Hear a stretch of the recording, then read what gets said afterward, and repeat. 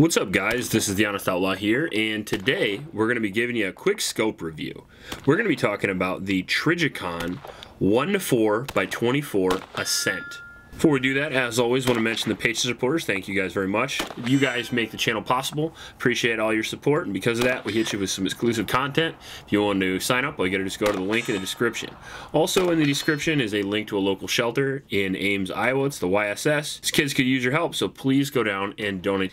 Now, the Trijicon 1-4 Ascent is kind of a niche scope. A scope that I haven't heard a lot of people talk about.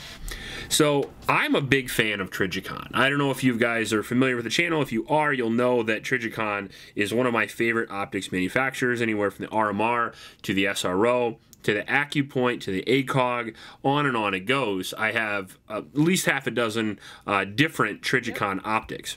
So when the Ascent came out and nobody was really talking about it, I wanted to get a sample for review. So I talked to my buddy Cal over at Optics Planet, and he sent one over for me. Appreciate that. And I got to take it through the review process and see how it fares. As you see here, it is actually a relatively lightweight yet rugged scope, which is kind of the purpose of it. The idea behind it is a 1-4 is 4 magnifications, good enough to get you to 300 yards, relatively easy, target identification, all of that stuff, but it's still small enough and lightweight enough to where it doesn't end up being so cumbersome on a handy little rifle or pistol, for example, like this 11.5 BCM pistol, which just happens to be my favorite, which is one of the reasons why I use it for optics testing, because it just gives me an excuse to go out and shoot it. That being said, if you're going to be outfitting a 10.5, 11.5, or 14.5 inch rifle of some kind, a shorter barreled pistol or rifle, a 1-4 is a really good option because it allows you to reach out and touch something without having so much weight that the gun becomes unwieldy. The overall weight on this is only 16 ounces, and if you use one of these Aero Precision lightweight mounts, the whole gun ends up coming out with only about 18 ounces of extra weight, which is really nice for the magnification that this allows you. Very lightweight, very rugged. That's one of the nice things about Trijicon, is you don't ever have to worry about breaking them, really, because they are built tough. And as you can see here, this one's got marks all over it because we weren't nice to it. When we were playing around with it, we purposefully threw it on the ground a bunch of times and see if we could break it, and obviously nothing broke, or I would be telling you about it right away.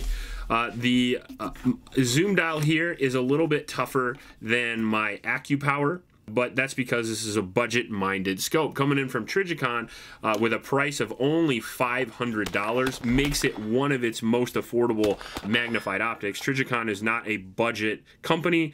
They make bomb-proof stuff and they get bomb-proof prices. So this is budget-minded from them, and it is meant to keep up with things like the Vortex line, like the Strike Eagle and stuff like that, and I think it does a pretty good job. It's got 1-4 magnification, which gets you out to 300 yards. It's got quarter MOA adjustments, which makes it very precise in its overall zero you can achieve, which is really nice. The overall length of the scope is only 10 inches, so it doesn't actually take up that much rail space.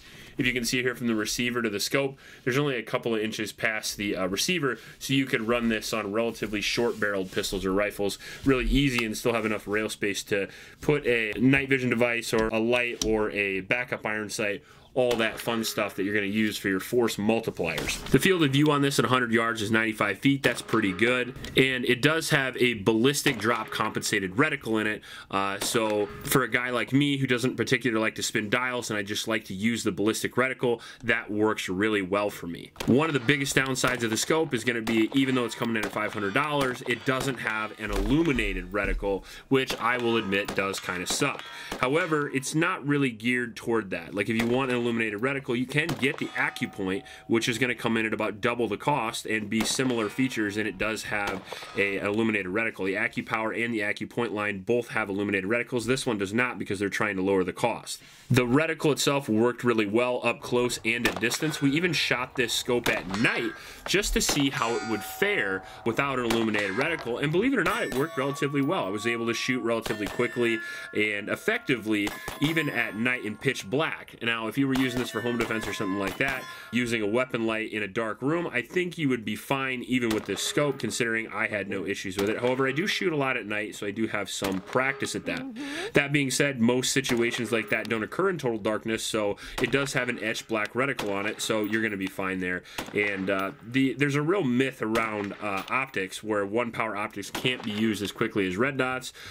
Maybe not quite as fast, but pretty damn close, and close enough to where it's going to be up to the skill level of the shooter, not so much the equipment. The cap turrets are really nice, and the adjustments are accurate, so that's really good as well. When you go with a high quality company like Trijicon, not only are you going to get that lifetime warranty, but you're going to get a high quality of build as well, so the durability of the optics should last you your lifetime.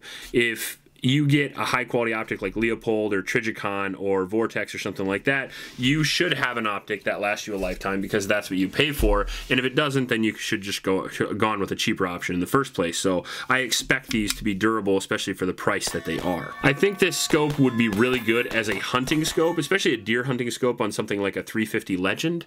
That's, if it sounds oddly specific to you, that's because that's what I bought it for. I bought it to use for a deer rifle this year when I go deer hunting. I have 350 Legend from Johnson Guns & More, an upper that I'm going to be using this on, and we're going to be seeing how this does, and all of that takes place during the day, so an illuminated reticle should not be an issue. I also think it would make a pretty good plinking scope, home defense scope, but overall a kind of a bug out minded, very durable option. You know, if you're looking for a scope that's lightweight, rugged, and you have no need for illuminated reticle, this is going to be one of the best options for you. However, there's a lot of scopes on the market that will match the features of this scope, and it will have an illuminated reticle, particularly coming from Vortex and other companies like that, Riton and stuff like that. For a similar price, you're going to get more features. However, you're not going to get the brand name. You're probably not going to get the long-term durability or the extreme lightweight of this. So it really is a trade-off, and you're going to have to decide whether or not that illuminated reticle is extremely important to you or not. I have found that it's not too big of an issue for me. A lot of times when I shoot scopes, I don't even turn them on. However, that being said, I would not trade my Trijicon AccuPoint for this, because I don't have to turn my Trijicon AccuPoint on. It's on all the time. So that's one thing you have to remember, that if you have $800 to $1,000, I would certainly upgrade to the AccuPoint or AccuPower series. But if you only have $500, this is a really good way to go. If you like this video, please like and subscribe. Please help out your local homeless shelters, and remember to recycle. I'll check you later.